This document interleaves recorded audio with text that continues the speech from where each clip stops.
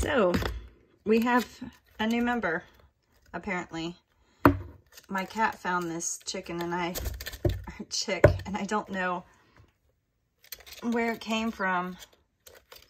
I don't know which neighbors have chickens.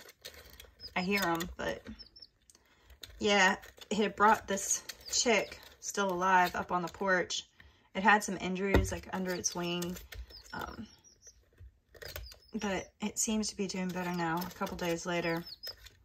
So I figured we'll nurse it back to health and raise it.